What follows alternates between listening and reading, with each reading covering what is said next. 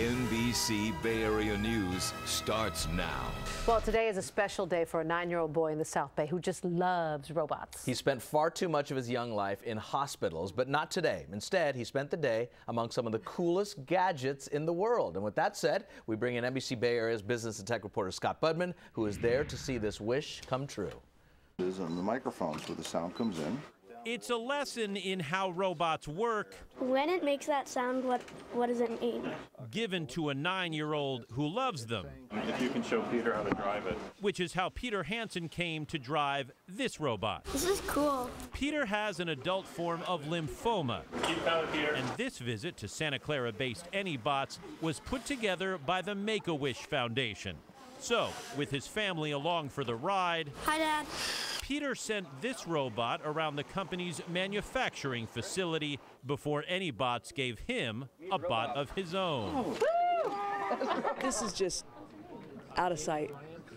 I gotta say, this is just such an incredible opportunity for my little non-shy 9-year-old. Who will, in his non-shy way, get to pilot this guy around his house and school.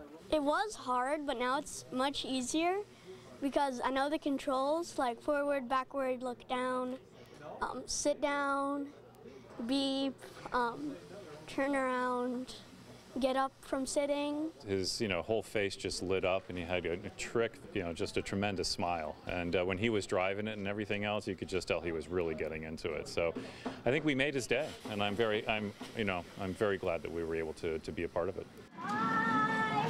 So with a robot that made his day, and the city of Santa Clara declaring June 13th as Peter's Day, the Silicon Valley 9-year-old took his cool friend home, saying goodbye to the team that made it happen and making sure the limo ride was safe for everyone.